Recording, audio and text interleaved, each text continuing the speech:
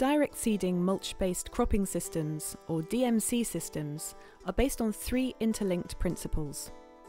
The soil is permanently protected by a cover crop. The soil is never tilled, not even superficially. A large diversity of cultivated crops is maintained in rotation, succession, and association.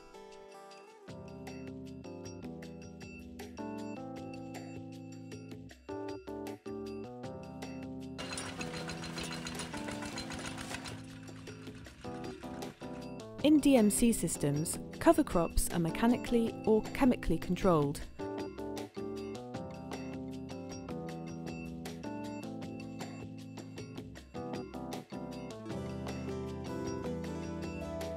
Sowings are then directly realised into the mulch without previous soil tillage. Manual sowings are realised using bamboo sticks or hand jab seeders.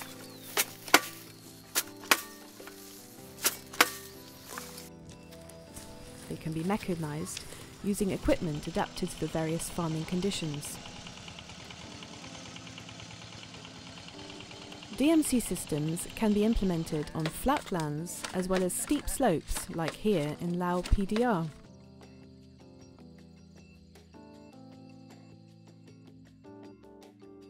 They are practiced by different kinds of producers, from small-scale farms to bigger ones.